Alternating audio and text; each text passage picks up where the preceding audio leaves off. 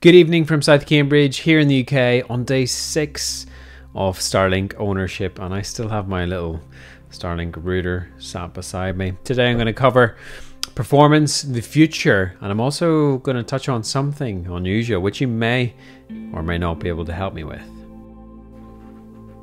So first of all, let's touch on performance. Now this is a video that I did not think I'd be bringing to you so soon. How would I rate performance today? Quite simply outstanding. It has been night and day. So from the last few days where it's been dropouts during Zoom calls and voice calls, it's been so solid today. And I thought it was just me. But then I went on to some of the Facebook groups that I'm part of Starlink ownership, and everybody's reporting the same thing. It's almost like they flipped a switch to say, you will work. And it has worked. I've been really impressed today by the performance of this broadband. The download is so fast compared to what I had. I mean, it was 30 meg down. Now it's 140 or something ridiculous. My upload is more than my download was. So all of a sudden, I don't want to champion it too soon, because I feel like if I start shouting about it, it's going to fail. So I'm going to say, I'm very impressed. So the future of Starlink is really interesting, especially here in the UK, where they're talking about various options for connecting people, especially in the Scottish Highlands and hard to reach areas, and Cambridge was one of those hard to reach areas. And in this news article it says that there's 500,000 homes in this area that have poor broadband, and they're going to roll out fibre to premises.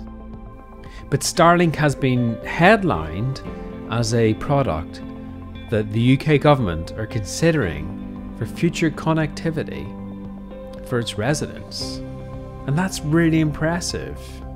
And that gives me more confidence in being a beta tester. I mean, it feels like, in a weird way, that we're testing something that's potentially going to be part of the future in a good way. I mean, Elon Musk wants to build a city on Mars, and this is the way to fund it. I mean, it makes sense, right? Connect everybody up, build a city on Mars, and then move there. Okay. And lastly, since it's a Saturday night, I thought I'd share this with you.